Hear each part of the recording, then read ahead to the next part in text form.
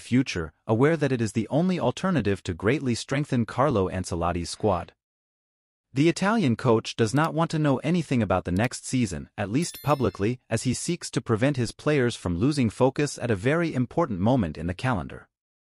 However, the White Club's sports officials are moving forward in the 2024-2025 season, something that goes beyond names like Kylian Mbappé or Alphonso Davies.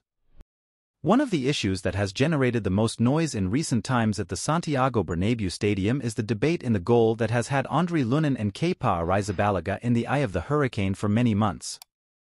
The Basque arrived to make up for the absence of Thibaut Courtois, but an untimely injury caused the Ukrainian to win the game, which has left him on the exit ramp.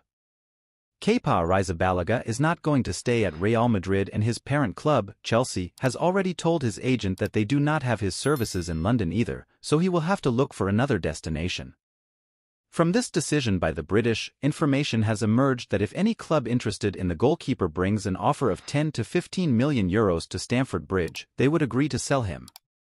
This makes it clear that while waiting for the return of Thibaut Courtois, Andre Lunin will be the starter and will even continue to belong to the squad during the next season, since his contract ends in June 2025.